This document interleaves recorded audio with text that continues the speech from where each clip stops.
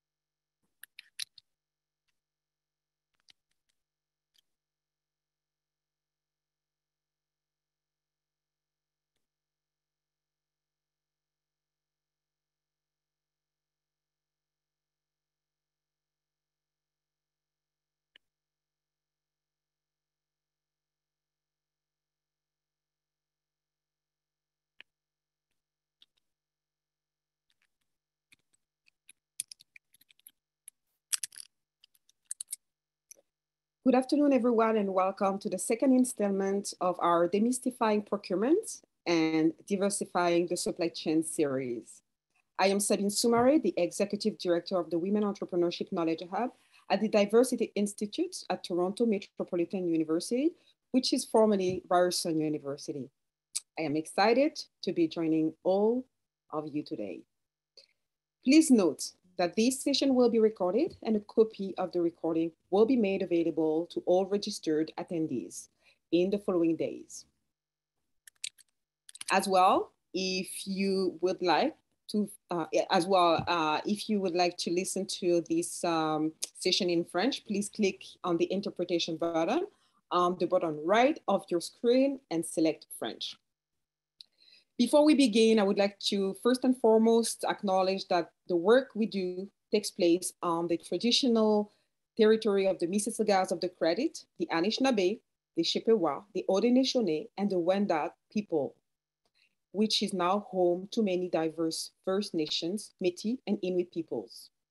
Our regional hubs and partners across Canada similarly gather on the traditional territory of many Indigenous nations who have cared for these lands since time immemorial. In today's session, you will hear from our expert panel on the programs and services available from the federal government alongside exciting initiatives that could help women entrepreneurs interested in growing their businesses. I am pleased today to welcome Guylaine Carrière, who is the director of the Center for Agile and Innovative Procurement at Shared Services Canada. Hello, Guylaine. I'm also pleased to welcome Liana Guito, who is the Advisor, Supplier Diversity Procurement at BDC. And finally, Molly Royts, who is the Associate Assistant Deputy Minister for Procurement Branch at Public Services and Procurement Canada. Molly? And we can have them all. Can we pin them, please?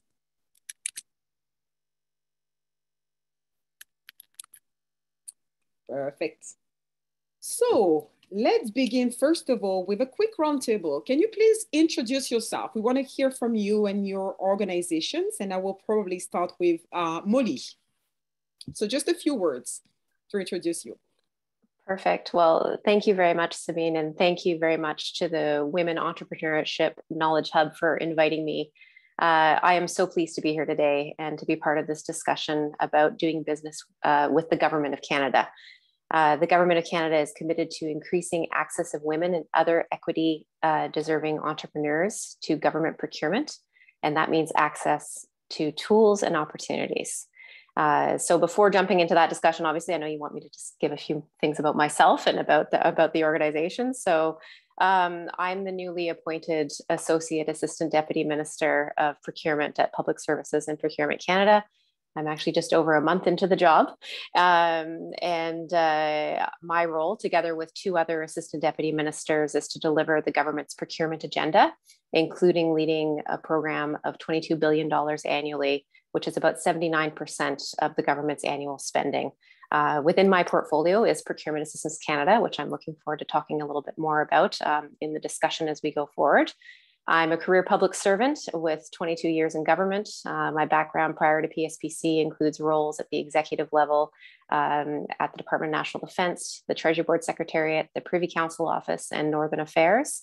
I started as an intern at Canada's Embassy in the United States, and I actually joined government through a recruitment program at National Defence for policy officers. And I participated in several women's networks and mentorship programs, and I'm deeply committed to diverse and inclusive public service. And I'm really excited to extend my support and energy to increasing diversity and inclusion in government procurement. And I'm just really looking forward to the discussion and also hearing from my 2 colleagues in government today. So thank you very much. Thank you, Molly, and thank you for joining us today. Guylaine, just a few words. Thank you so much. I'm so happy to be here today, like yesterday. So I'm Guylaine Carrière. I'm the proud director of the Center of Expertise in Agile and Innovative Procurement. And really my job is to push the boundaries, to navigate the machine, to make procurement more effective, efficient. And recently we worked a lot to improve access of underrepresented groups, including women's-led and women-owned type of things. About myself, I'm somebody I'm an engineer by trainings. I am driven by results and motivated by people. I like to push the boundaries. In my organization, I'm not always the most popular person because I'm saying, okay, we can do better. Let's go, go, go, go, go. And that's driving the agenda of, come on, we can do better. So that's a bit of what I'm thrilled about. And thank you very much for inviting me. It's very nourishing for myself to hear others' perspective, and we always learn from each other, and working with people, organization like yours is very rewarding. Thank you very much. That reminds me that it's much better to let you speak instead of having me reading your bio. So thank you for this go, go, go. Liana, over to you. So thank you for having me today, and I'm happy to be here with my colleagues as well. So Liana Jito, I work at BDC as a supplier diversity advisor. So BDC is a Business Development Bank of Canada dedicated to small, medium-sized entrepreneurs. So I have been working at BDC. It's been 11 years. Every time I try to remember for how long it's been, because it's actually felt shorter than 11 years, to be honest. I've been working specifically in procurement for about 9, we'll say. And so I've been working on the supplier diversity program since it began, and now we're in our 3rd year, third year that it's officially launched and procurement. So my job is really to go out on the market, identify diverse entrepreneurs who can respond to our needs, and really help try to coach them and guide them in how to do business with BDC. And it's really a pleasure to be here. And also, like Guylaine said, we do always learn from each other and during these conversations. So I'm excited to hear what we're all up to today. We will definitely learn, and the audience, I'm sure, will do so. Molly, I'm sure you know, procurement in general is not well understood and is not on the radar of women entrepreneurs. And you've mentioned you're an advocate on that regard in terms of supporting diverse entrepreneurs, women entrepreneurs. So what kind of support should women entrepreneurs expect from Public Services and Procurement Canada to actually help them navigate the big machine, as mentioned by Guylaine? You're still muted. That's perfect. Okay. All right. Perfect. So thanks very much for the question. So PSPC, we have our policy on social procurement, which came into effect in May 2021. With the objective of making systemic changes to how we approach procurement. The policy specifically looks at the area of best value by facilitating the inclusion of socioeconomic measures into PSPC's procurements. It enables us to gather data on suppliers' personal information, for example, gender, racial identity, person with disability, LGBTQ+, et cetera, so we can make evidence-based decisions on how to support the diversity of suppliers. We need to know who our suppliers are so we can ensure that our supplier base is representative of Canadian society. This policy is part of the framework for our soon-to-be launched supplier diversity program. And it's part of what had been previously our supplier diversity action plan. As a good government, we have an action plan, a policy, and now a program. So anyway, we've also done some experimenting, as some of you may be aware in this space, as we've been developing the program. So in January 2021, we launched a Black businesses procurement pilot. The pilot specifically targeted 12 procurements across Canada to Black businesses. Other than Indigenous businesses, this was in fact the first time that we had targeted a specific equity and deserving group in a bid or solicitation. So we're soon going to be launching our supplier diversity program, which is actually going to be laying out how to leverage procurement to increase the diversity of our supplier base and to create opportunities for women and other equity deserving entrepreneurs. This program is going to help us identify approaches for procurement to promote direct benefits. So specifically where procurements are awarded to companies owned or managed by equity deserving groups, as well as indirect benefits such as subcontracting opportunities or social benefit plans. We're really excited about the opportunities that this will create, but are also open to ongoing engagement on what more we can do and how to improve in this space. Sort of key next steps that I would highlight include directing business activity that are below sort of trade agreement thresholds, reformulating procurements to unbundle requirements, removing barriers to facilitate increased participation, and promoting self-identification in our systems so that we can begin the data collection that I already talked about to know the makeup of our supplier base. So that's sort of an overview of sort of the policy area, and I can talk a little bit more of the services as we go along in the discussion. Thank you. That's perfect, Molly. And I also want to encourage the audience to ask questions in the Q&A section. So please So please do so. We will discuss a lot of different programs and initiatives. So if you have any questions, feel free. Our panelists will answer. So now over to you, Guylaine. You are leading a very recent center of expertise in agile and innovative procurement. I was not aware of this center before, so I wonder if you can just explain the mandate and explain the mission of the center and how it will benefit women entrepreneurs. Thank you so much. So the Center of Expertise mandate is to leverage this innovative type of procurement that we name agile procurement to create internal effectiveness, increase inclusions in procurement, to be more nimble, flexible in order to build some procurement that could adjust to change. So we've been testing a model that we call Agile Procurement Process 3.0 over the last 2 years, got a lot of good feedback, and recently the president stated that we are moving out of prototype and we are moving to we're going to deploy APP 3.0. But I guess what is more relevant to this audience, and I would like to say, is we designed this social procurement initiatives that we call Scale Up. And I think the audience will find interesting how it started, Sabine. So I was working with a vendor association technician and on APP 2.0 to see, because, okay, how best we can rethink the procurement. So not just, us government in our silo. So we always do work with all the stakeholders to say, okay, so how could we do that together? And a Sunday, she sent me a post, and that was about the She session. And I was touched. I said, it was talking about how women were suffering under the COVID. And I called her, I said, we need to do something. So what we did is technicians had their digital marketplace, and we are looking to, design this social procurement. So we joined forces and we designed Scale Up. So how it works under Scale Up is underrepresented groups could participate to government procurement. It's for contracts below 238,000, so 238K. And our way of doing that is we first outreach them and say, okay, what are your main problems?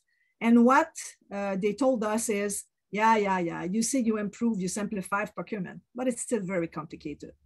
So our job and our mission is to simplify procurement. So far, we got a lot of pleasure and a good results working with the underrepresented groups. And what are we buying?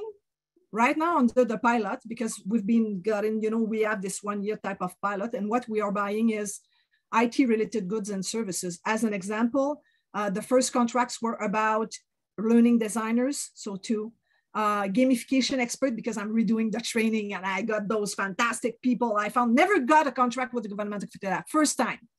And so just now we just had the bid on the phone because come on, we can do this. So this is the type of commodity we're having. So if I were like your audience, like looking for where to start, I've never dealt with Government of Canada contracting.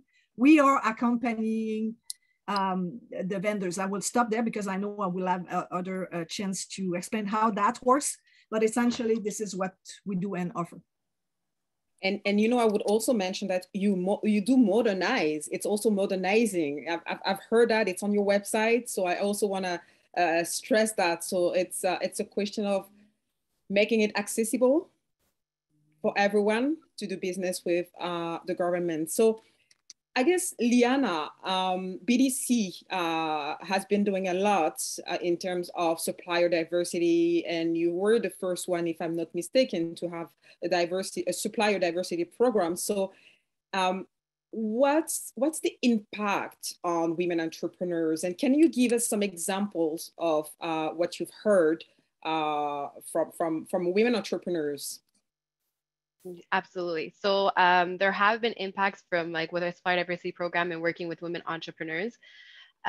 We've had opportunities with Azure, with our program that we've coached them on things and guide them on how to respond to RFPs.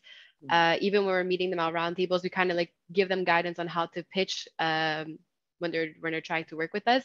Another thing we did is when we saw that we started giving mandates to women entrepreneurs, they were able to use BDC as one of their clients. So it was giving them credibility, and they were able to use it as leverage to then go work with other crown corporations. So for example, there was one e-learning content entrepreneur that we worked with. That was a women-owned company. So after having a mandate with us, and they've done a lot of our training that has to do with on bdc.ca, they've worked on the marketing fundamentals, which is accessible to all of our entrepreneurs. They've also done training courses for all of BDC employees as well. And they were able to use this when going to another crown corporation, saying here, I have experience working with a crown corporation. I've been having success, and you could see the training. So it was something that gave them credibility. So we saw it helping their business grow. And even when I spoke to them recently, they said that because it was going so great on their end, that they decided to then buy the second floor above them to increase their business.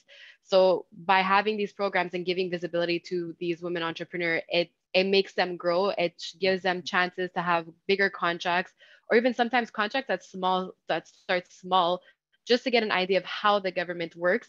And then it can slowly but surely increase. And then after that, things come to fruition after working with the government, because you can see that they have the experience. So it's always an eye-opener for a lot of people. It's all about the experience, definitely. And I guess, Molly, for you, so what type of programs are available that are more geared towards women-owned businesses or equity-deserving groups in entrepreneurship? So I want to talk a little bit about Procurement Assistance Canada, which was created as part of Public Services and Procurement Canada to assist smaller and diverse businesses navigate the federal procurement process, which I think we've all been underscoring here how complex that can be. So Procurement Assistance Canada has 6 regional offices across Canada, including Quebec, Ontario, and the National Capital Region. Procurement Assistance Canada offers webinars, a national helpline, and personalized one-on-one support. It also organizes larger conference types of events, such as there was one held this week in the National Capital Region office, which I'm sure several of the women in this audience today may have attended. Moreover, it's creating services to focus on specific aspects of the procurement journey. For example, we've recently launched a coaching service, which is aimed at diverse firms who have previously bid in a government procurement opportunity. The coaching service is a formalized program that helps increase a business's confidence in the ability to bid. We actually piloted this particular service with female-owned businesses, and our minister actually recently met and received some excellent feedback on our coaching program from the members of that particular pilot, who shared their experiences both with the pilot, but also on working with the government in the procurement process. Procurement Assistance Canada works to help every company, become bid ready, as both of my colleagues have just been talking about, which among other things means the business, is ready on how to bid, how to jump on the opportunities as they arise, and which departments and agencies would buy their goods and services. So the Procurement Assistance Canada folks are there to sort of help you navigate that particular process. And I believe we have the website link has been put into the chat here today. So I encourage everybody to check it out and to reach out and seek support from the services that are there. Thank you. Thank you, Molly. And we'll dig a little bit more with Guylaine in terms of creating awareness and helping women entrepreneurs. So what else do you think could be done actually to raise awareness and help women entrepreneurs register and ultimately win bids? So I would say that the work that procurement assistant is doing to support underrepresented group is great. They are one of the partners on the Scale Up. So this accompaniment, if you are like Scale Up is open to on micro and small enterprises. So if you have less than 100 employees, you don't have the time to try to understand how do I do that, registering and all that. So, this accompaniment of trying to understand the machine that Procurement and Assistance Canada is doing is great. It's definitely a great contributing factors.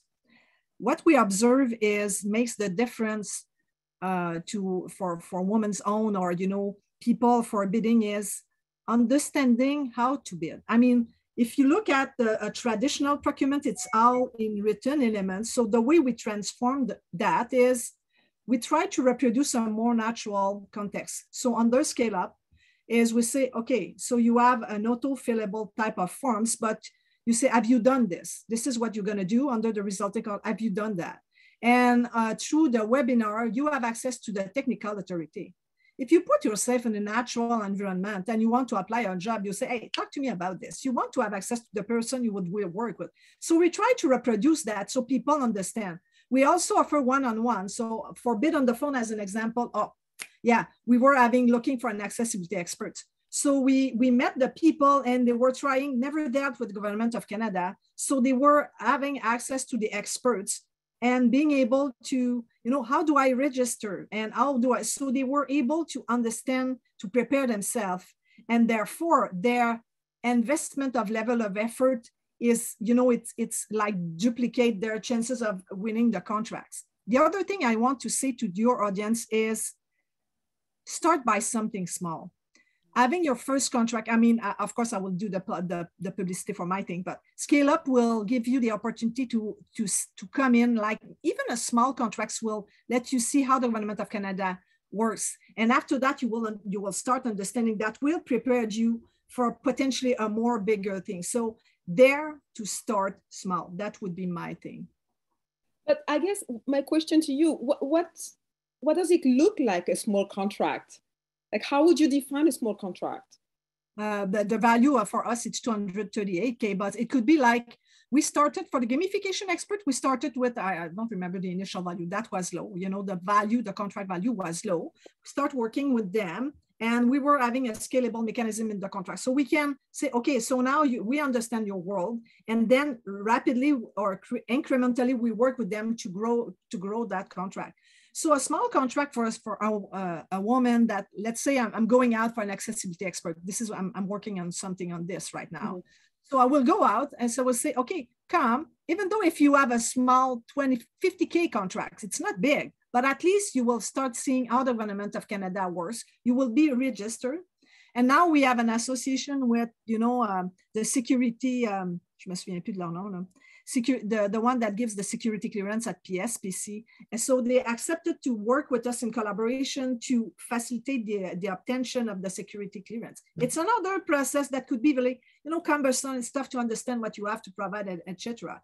So yes, I hope I replied to your question, or I replied to you did. No, you definitely did. I think it's important to just make sure people, when you say small, what does it look like? Because the perception or the, yeah, it could be different, right? So you put an amount, and the amount makes a difference, because someone may say, okay, so a small will be for me, I don't know, 20K, right? 50K. So how do you measure that, or how do you feel you're ready to bid? I guess that was also my question there. Yeah, and I guess my last point, if you have less time to invest, you know, of course, you won't invest 100 hours to bid on a 20K contract, right? Makes no sense.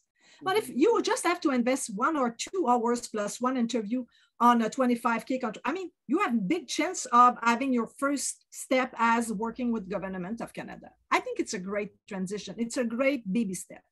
Yeah. Baby step. Liana, so in terms of the process, I guess the question is really going, it's a follow-up on what I just asked you, Guylaine. What is the process for obtaining contracts with the BDC, more particularly? And do you have any advice for women entrepreneurs who want to do business with you, with your organization? Absolutely. So to start off, for us to be able to do contracts with a women entrepreneur, we need to know who you are.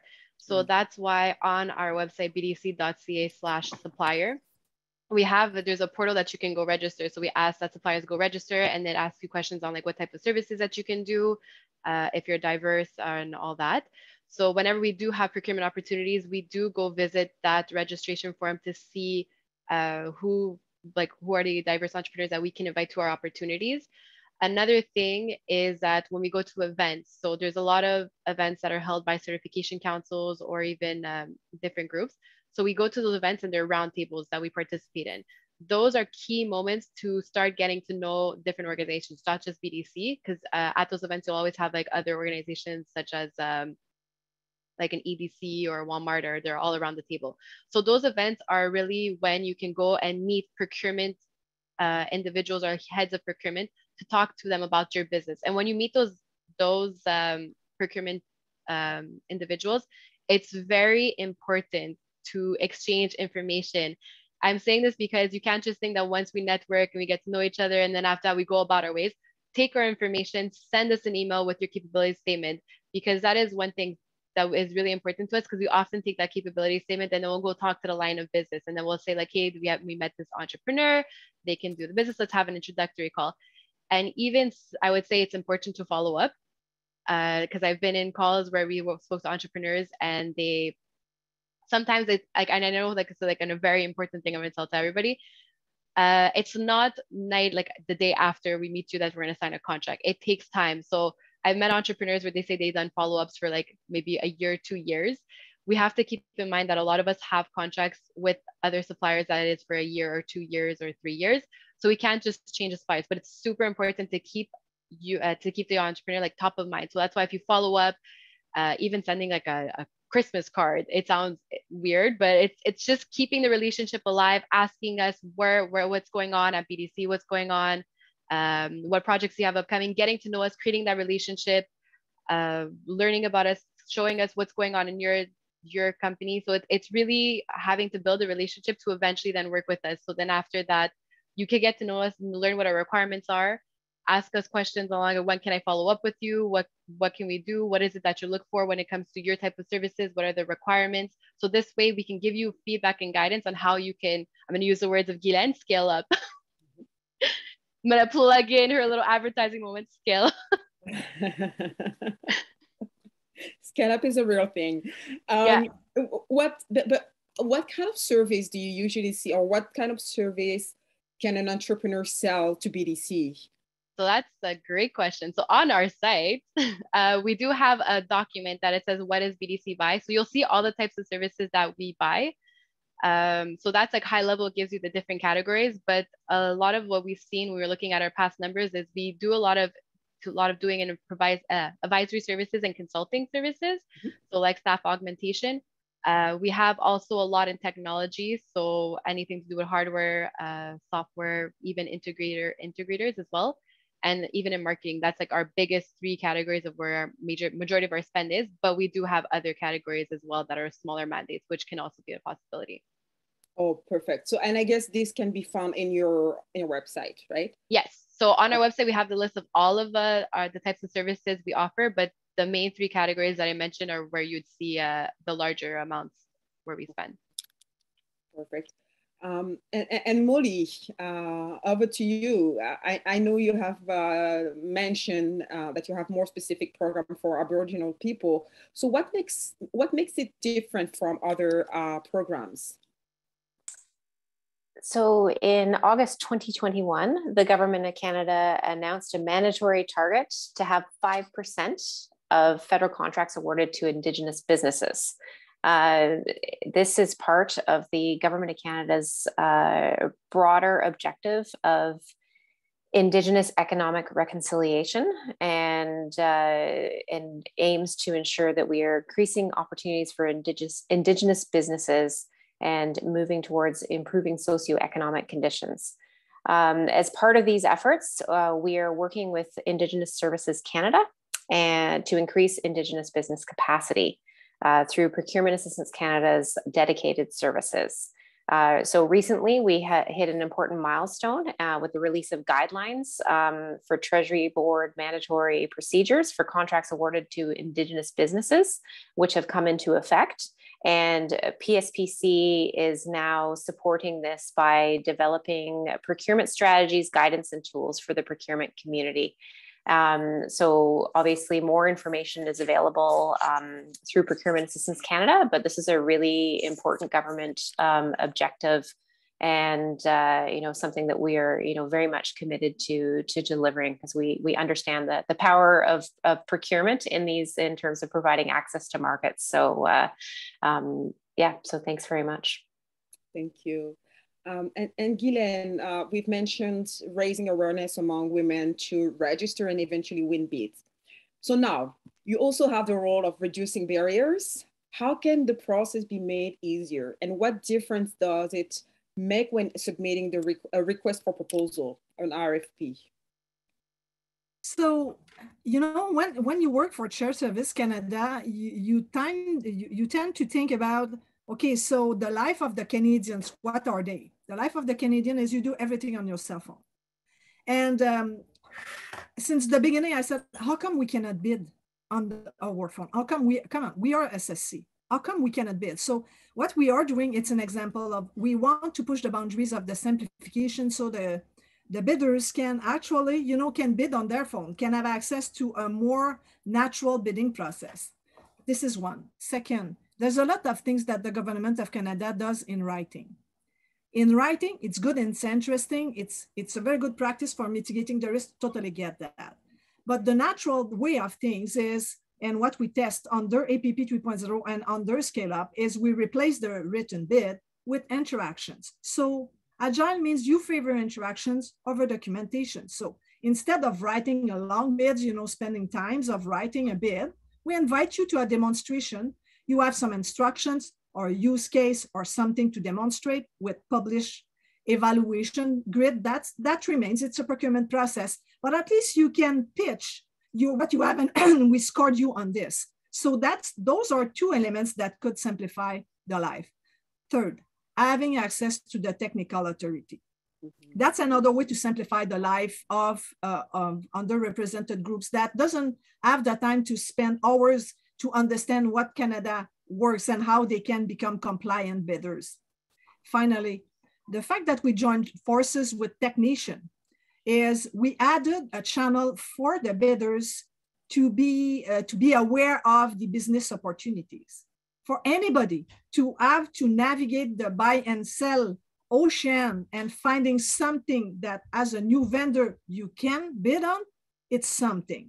So we joined forces because when you are registered with keywords, self-identify, when we have a scale up, we do through a search, and technician will contact you, will say, oh, by the way, that fits your profile. So you will not, yes, of course, you can go and buy a set, but you can also be notified or be informed that potentially there's something that fits your capabilities.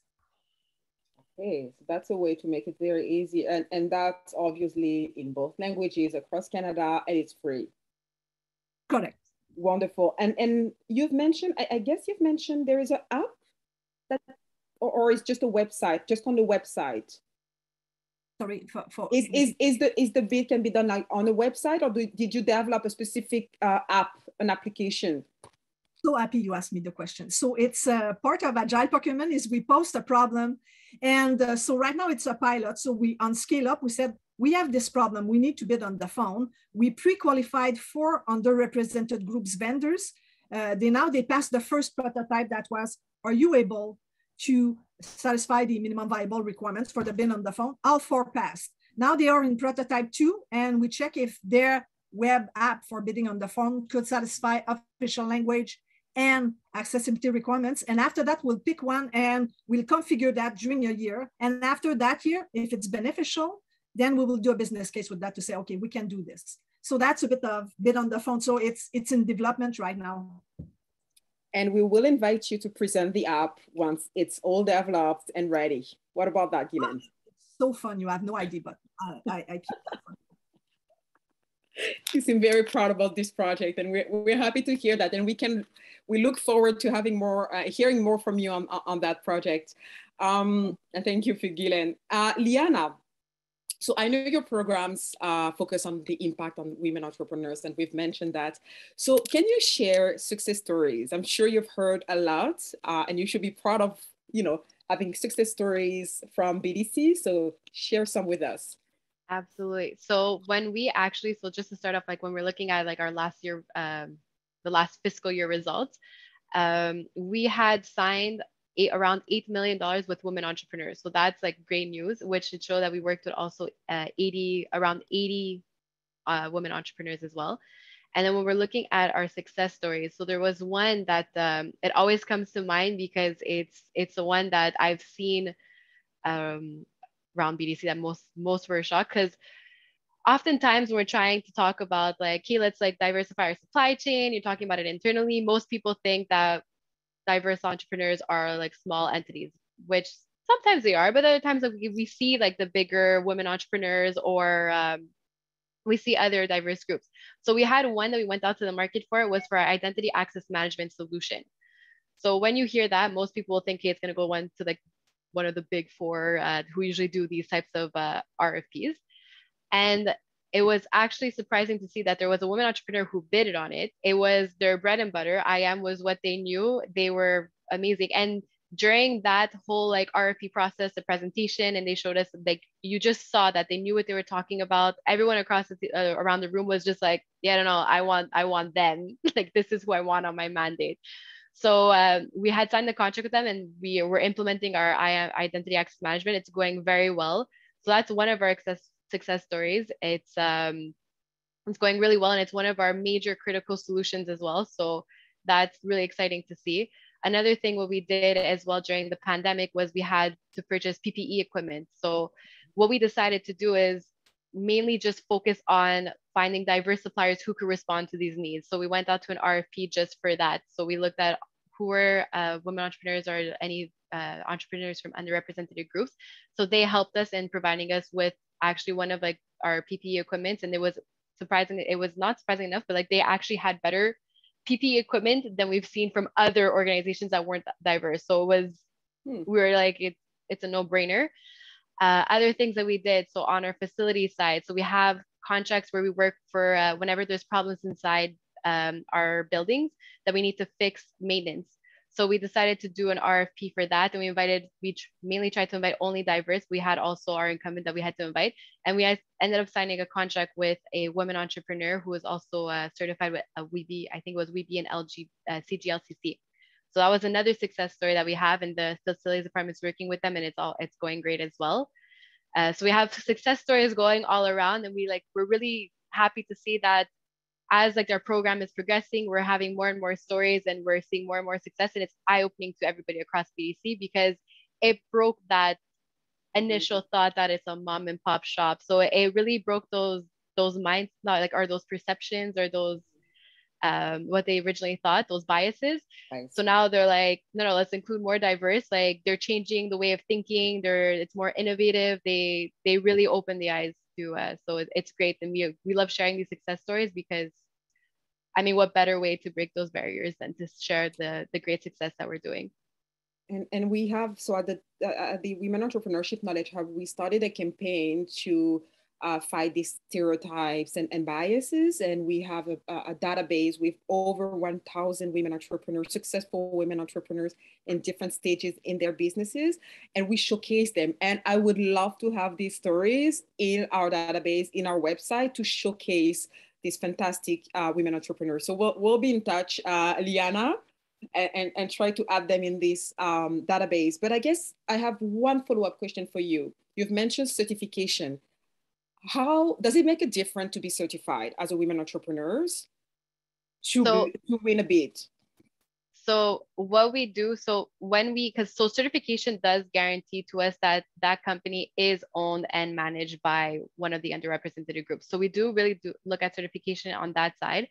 But what we had started doing during our program is we said, we'll look at the ones that, since we also work with a lot of entrepreneurs, like being a bank for entrepreneurs and helping them grow with financing service and advisory services. So we said, we'll look at the entrepreneurs that we know are diverse. And then what we're going to do is eventually talk to them about certification, because there are a lot of benefits that come with certification, besides the fact that for us, it gives us a level of comfort. But there's benefits in the sense that that certification gives them access to other businesses as well. Those events, they organize them yearly. You go in person, and you oftentimes see that even some companies, they'll talk to each other and they're able to team up and bid on a contract for like a major organization. So it's another way that they can have a bigger mandate, is by partnering up the diverse entrepreneurs. You have access to all the procurement heads. So you basically can talk to them, tell them about your business, and it's like really what it is. Like, actually, one of the success stories I can give you is one of our clients that we brought to this event. It was a woman entrepreneur. For the longest time, they were trying to like sell their product to a retail store. They kept going to their local retail store. It was not working. And they kept saying like, hey, how can I do this? We brought them to the event, and they were able to talk to the head of that retail store that was actually was international. And the person's like, here's my information, send me an email, let's start talking. And they were able to start having serious conversations about getting their product on the shelves. So that's why getting a certification or by participating in these events, it opens doors. And there's also training opportunities as well. I feel like I'm selling certification right now. I should probably go work for one of them. I probably should go work for one of the councils, but they really also give training. So like, they give you training on maybe marketing, or how you can do like what type of financing you have. Like, they do trainings on everything, and you can go check on like all of their websites. They have trainings happening every month on different things, depending on the certification council you're part of. Okay. And I'm sorry, but I have another follow-up question on that. Don't worry. Audience, I don't see question in the Q&A, and I do have question, because now that you mentioned that resources, where can you find these organizations? Can we find a list? And that not specifically for you, Liana, but anyone want to answer that question? Where can we find this list of organizations providing certification? Is there a place where we can find out? So I can go again if you guys want. So if we're looking specifically only at women in Canada, there is the WeBe and WeConnect that certify for women. And if anyone's located in Montreal, there's Réseau des Femmes d'Affaires du Québec, who also you can talk to them, and they can even help guide you on which one to get certified with. And if we're looking at other groups like Indigenous, so Indigenous would be under CAMSI or CCAB in Canada. And for LGBTQ businesses, it will be under CGLCC. And lastly, there's IWSCC for veterans and persons with physical disabilities. There's also other ones in the States, but I'm mainly focusing on the Canadian certifications. And Guylaine or Molly, if you have any other ones that I missed, please do not hesitate to add. Thank you. Thank you so much, Liana, for that. I guess, yeah, we're all good. So I will just, before we wrap up, I want to hear from you, Molly. Do you have any advice for women entrepreneurs who want to do business with the government? I think you have mentioned some of them, but just to summarize, before we oh, we do have question from the Q&A. So yes, go ahead and then we'll go to the Q&A. Oh, okay, perfect. So thanks very much. So yeah, I guess just one point to make in terms of the last conversation. So thanks to Leanna for providing that list. We certainly are looking at options from a certification perspective for going forward, but for now, the focus for us is self-identification. So we encourage our suppliers to self-identify as they're in the procurement process, and for us that's extremely important, particularly as we move forward from our data gathering standpoint. In terms of some sort of further areas, just to kind of highlight.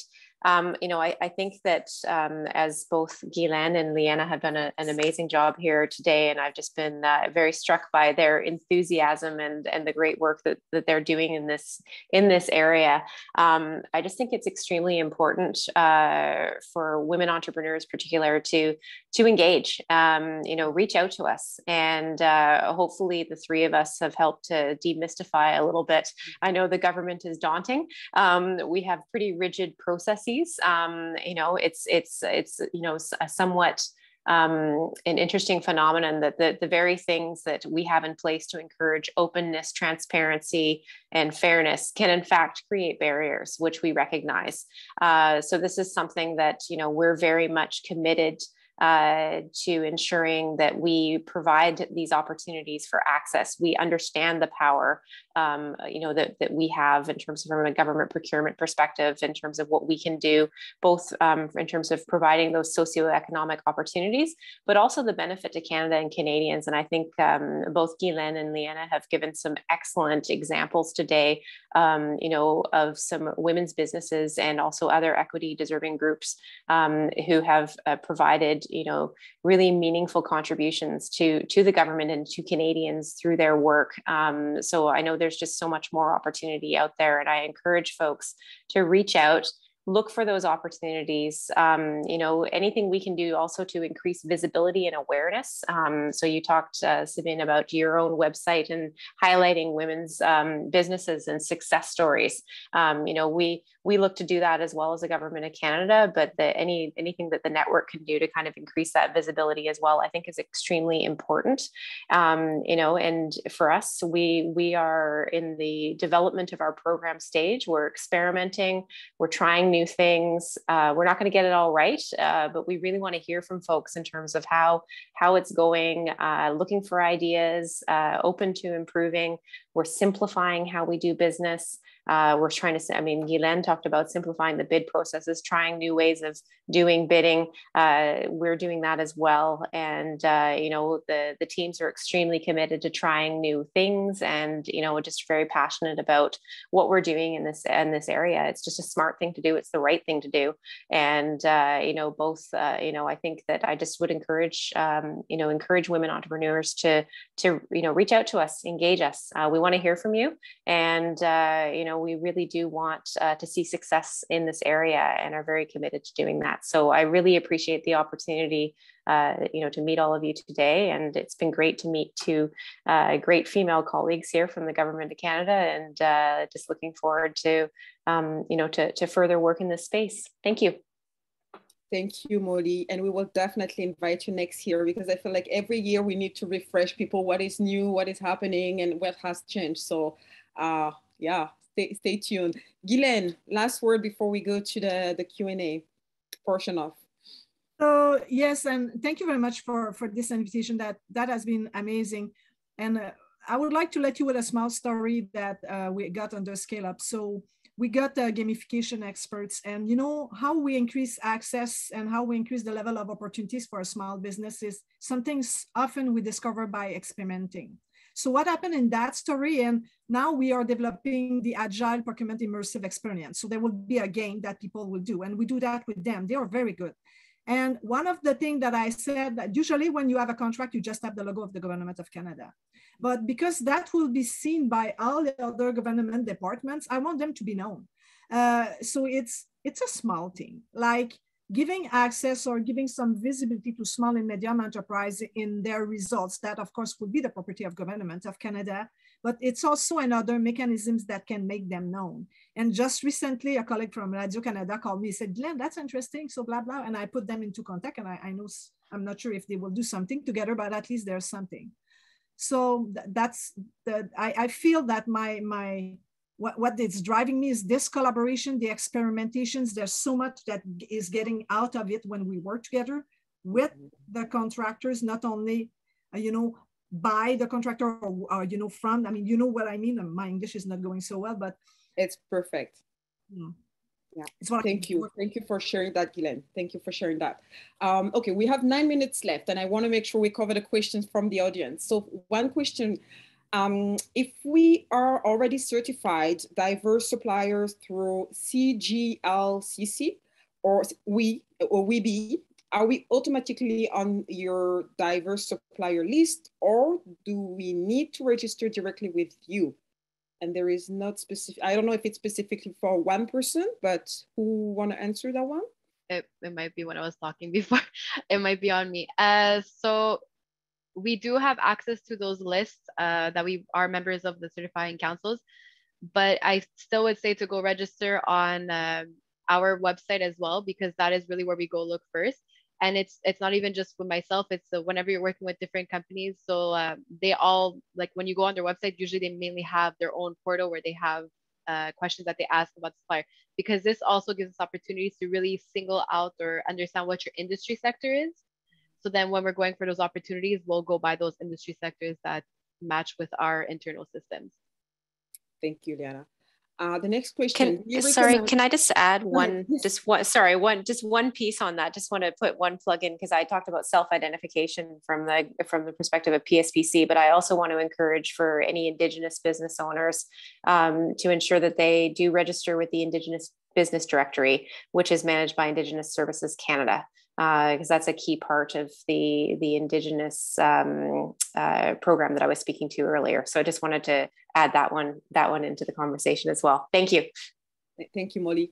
The next one, do you recommend that those who can get Indian status, such as, actually it's such as myself, so the individual, since I could be eligible for more grants with it? So do you recommend someone to go to get the Indian status to get or to be eligible for more grants?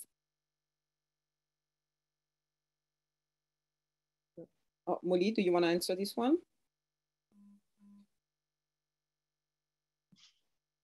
So I think I just actually unintentionally probably pre-answered it before you read the question. So again, I would certainly encourage reaching out to Indigenous Services Canada, because that, as especially that I think that's a key component from a government of Canada in terms of the directing of procurement. I can't speak to grants though. That is outside of the PSPC. I'm speaking specifically about the in terms of the targeted procurement opportunities. I think from a grants perspective, I would actually encourage to turn to Indigenous Services Canada and to some of the other the grant departments in that respect. Thanks. Thank you. And we can also find a list of organizations providing certification on the WEKH procurement site, and we will share that information with you. Okay, so then the next question, what about for certification? I guess, Liana, for you, what about for certification for women of color? So for a specific one? For certification women of color, what you can go to, so there's obviously the women one, so you can do We Connect, and there's CAMSI who does visible minority, and there's also it could be also that certification.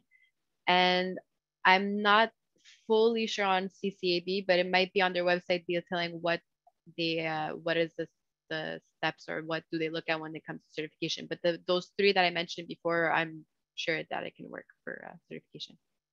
Perfect. Is there any kind of funding or bids for bowling alley owner? That's a specific one. And Molly is laughing. I don't know if it's because you want to answer. I can't speak to any funding, I'm afraid, but yeah. I'm not sure we can go into details, but I guess we will just encourage you to go to the links that we are provided in the chat box, and then we can also take back this question. We can take back this question. Okay, just 3 questions left. So can you share some contact information and the website we need to register, and how do we follow up with you? I guess following up with you directly will be... I guess we'll go with LinkedIn messages there. LinkedIn directly, okay. And then we have shared the website, so you can find that. Yes, so please email this information. Don't worry about it. We will send you a follow-up email with all the links that we provided today. And then there is one question for Guylaine. Will there be an Indigenous set-aside function on the Scale-Up application?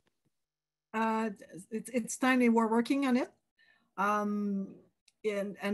could not announce it, but yes, we're working on it. Could I say one thing?